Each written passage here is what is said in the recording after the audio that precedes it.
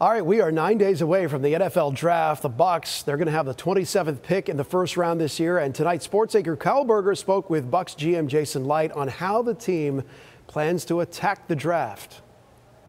Bucs GM Jason Licht is really good at not giving up much information other than all options are again on the table. With Tom Brady back at quarterback, the Bucs are all in at winning another Super Bowl, but Brady's unretirement won't affect their draft day plans. It changed maybe a little bit of how we went about free agency, and we had a lot of players that we wanted to bring back, which we were successful in doing. The Bucs still have several unsigned free agents, including tight end Rob Gronkowski and defensive tackle Ndamukong Suh. Licht says he can't work under the assumption they will come back. Well, you have to keep that in mind, but you also never really want to push a need or a perceived need too high up.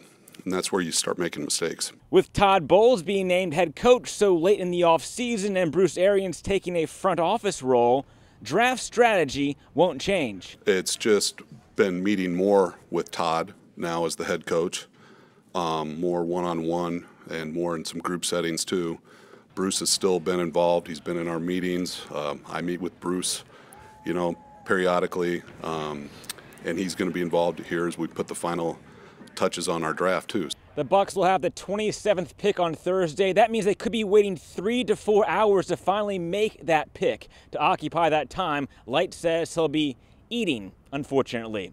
In Tampa, Kyle Berger, ABC Action News.